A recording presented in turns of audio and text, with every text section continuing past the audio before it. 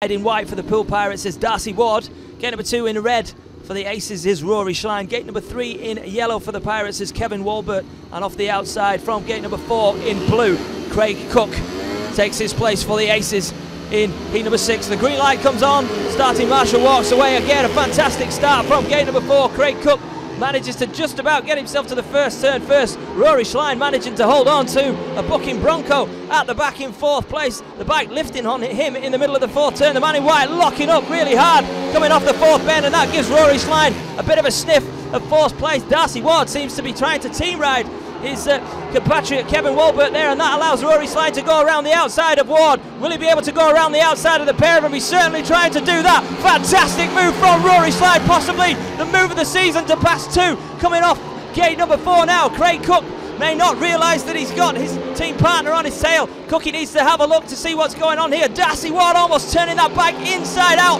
coming up around the 3rd and 4th bends. The Belle Vue Aces are on a 5-1. That's the reply they needed. Rory Schlein just trying to show his team partner Craig Cook that it's actually him in 2nd place, so Craig just settles himself down a little bit, but he's got Darcy Ward on his tail. Schlein locks up, that throws Darcy Ward wide, and the Belle Vue Aces pick up a 5-1 in heat number 6. That's the reply they needed to that fantastic race from Chris Holder and Dennis Anderson in heat number 5. The Aces doing the maximum in heat number 6.